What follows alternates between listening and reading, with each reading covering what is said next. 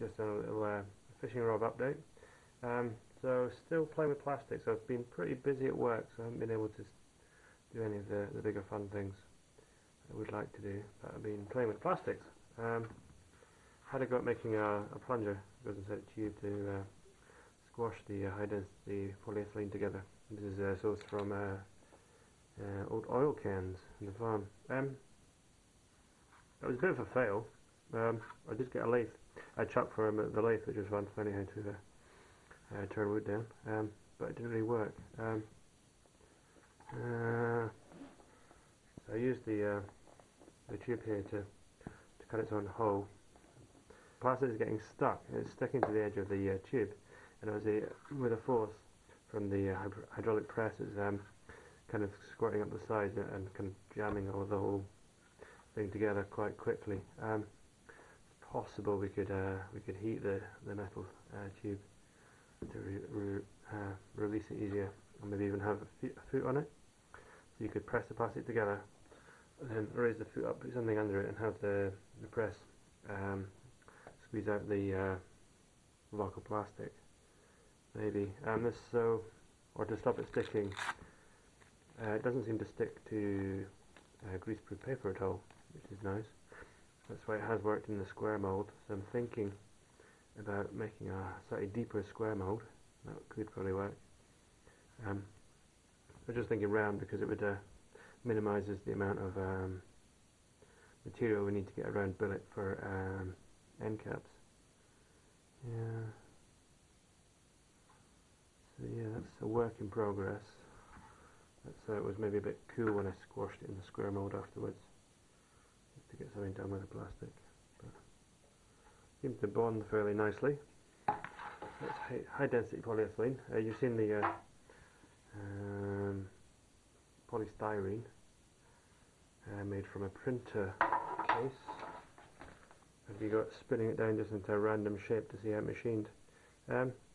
Does seem to machine. It is possible. I had problems with it heating up with friction. This has got a very low melting point, like 100 degrees or so, polystyrene.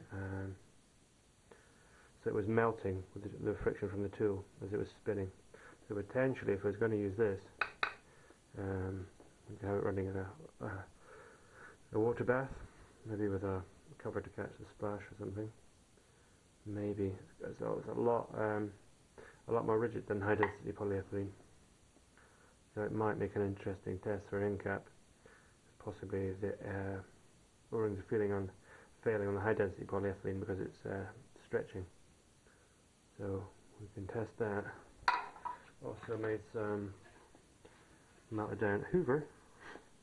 So this is made from ABS. I'll chop up some more and make another block.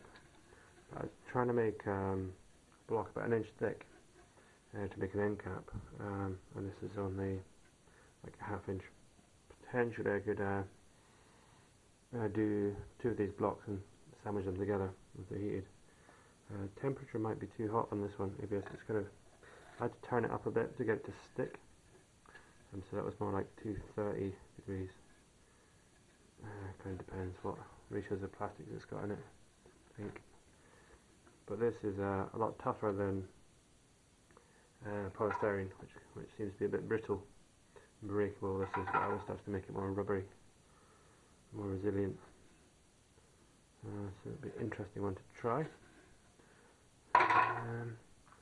New sensor, pressure sensor for the test chamber. Yeah, I'll read the data sheet a few more times. It's going to be fairly simple to interface it with the Arduino. Ground referenced. Feed it a supply voltage of like 10 or 12 volts, and it puts out a voltage. It turns up the voltage until the current flowing through this circuit is what its output is. So at full scale it should be 40 milliamps, and it will start at 4 milliamps. So in between, this is a 0 to 60 bar, so at 0 bar it will be 4 milliamps output, and at 60 bar it will be 40 milliamps, and then flowing through there. Calculate just basic Ohm's law. The resistance I'm getting is 125. Wiki was thinking it would be 250. double check my numbers. But yeah, that's hopeful. To get some more data out of the test chamber if they're squashing stuff.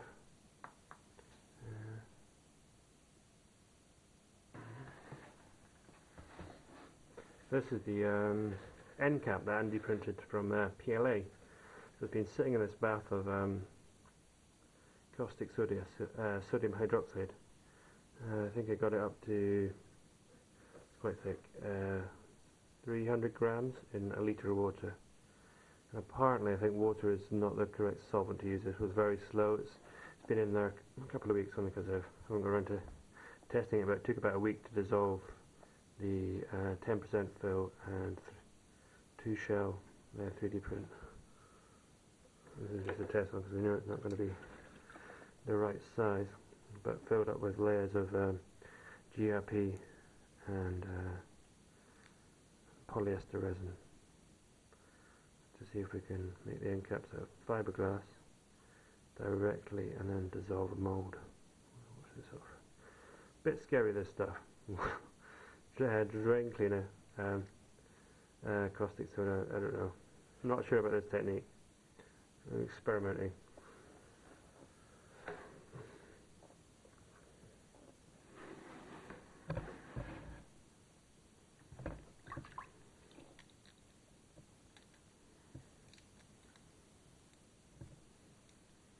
This one was a little bit too, the mould was a bit too small. The O-ring is going to be a bit sloppy, I imagine. It should be.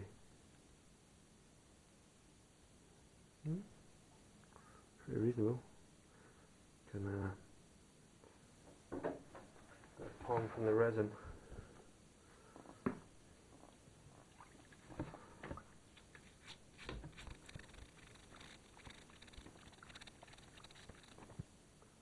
That looks pretty nice. Good detail. You can see the print lines fairly well. We've had it cut up correctly in the slicer. I think it might be possible to get the printer to go all the way around because there was a flaw in the print where the printer was printing so far and then coming back. Like that run in spirals. Quite pleased with that. Okay, that's hopeful. Apart from the horrible chemicals that I'm a bit scared of.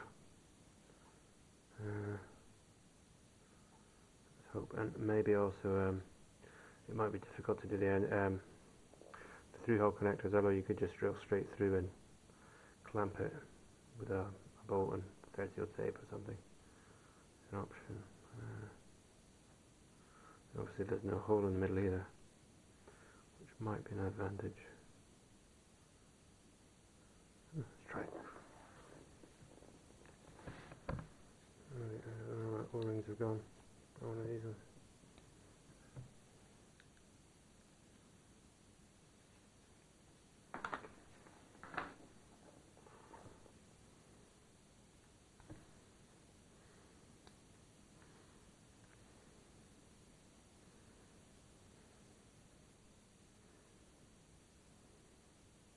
Obviously you can sand off this rough edge. Very straightforward. Well, okay, that's pretty good. I like it. It was really neat fit. The extrusion gap, so basically the clearance between the outside of this and the inside of the tube is too big. Maybe it might be alright. It's quite a fat O-ring, but it's a good idea to try and minimise the extrusion gap as much as possible, because it means that the force of the pressure can squirt out the O-ring. Be interesting to see what this beveled edge, what effect that has on the O-ring seal as well. So that's that idea is a possibility. It is possible to get a water-soluble 3D printer filament, so I'm thinking about having a go with that. PVA, polyvinyl alcohol. And then you obviously don't need the caustic soda, or maybe the caustic soda with a different solvent, like maybe acetone or something, but the acetone reacts with the resin. Don't know. There's yeah, probably the water soluble one. That's surprising how neat that is. I mean, it's a bit messy stuff to work with, the resin. But if you can just print your end caps, make them that solid. There's obviously likely to be very little flex in this as well, if they do seal nicely. Very little flex. Absolutely solid. And maybe not using chopped strand mat to fill them. You could use a casting resin and a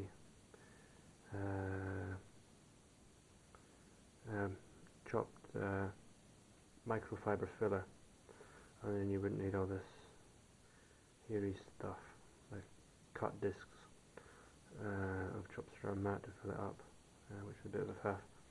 So yeah, if it was easier and less chemically, I would go with that. Is it possible? These little turned end caps, the plasticky, is also quite simple. Awesome. Right, might chop up some more plastic and stick it in the oven.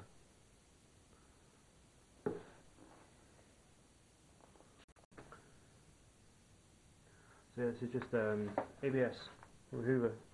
So most of the plastic parts seem to have either the recycling symbol or printed somewhere the plastic designator for recycling, which is handy. They don't tell you the actually the blend of plastics, because ABS can be a different ratio of. So ABS apparently is acrylonitrile, polybutadiene, and polystyrene blended together. So the major component is polystyrene up to 60%, 60 to 40, and then the acrylonitrile is the other major component, and the polybutadiene is a minor component, like 10% or so. Apparently it adds flexibility and impact resistance. Yeah, it's definitely a lot harder, stronger, tougher than polystyrene. Even the polystyrene, once it's melted down into a solid block, is very usable. It'll be interesting to see how the ABS machines. But I'm going to wash it up anyway. I'm just going to cut it up with a jigsaw and put it in an old pillowcase and shove it in the washing machine, just to get rid of this crap and other bits of muck.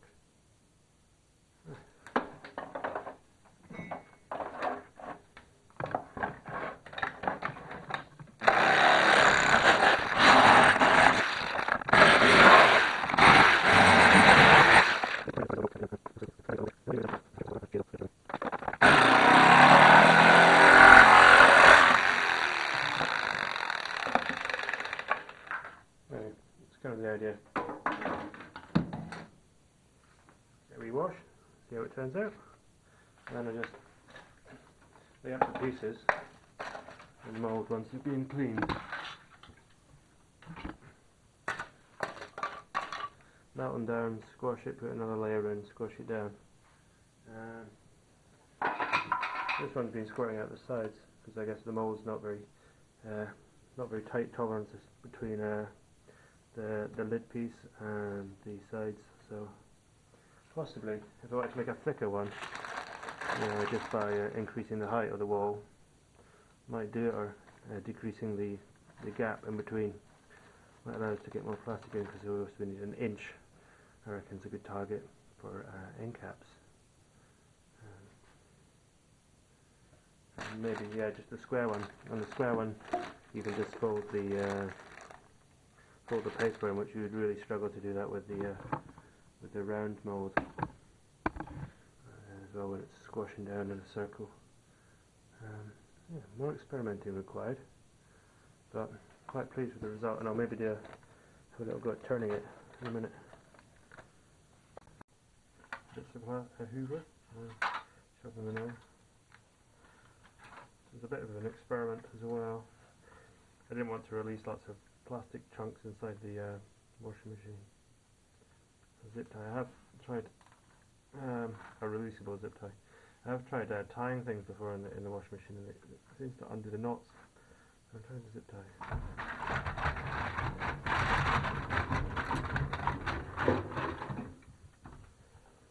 Go fairly hot. Go for a 60-degree poly cotton wash.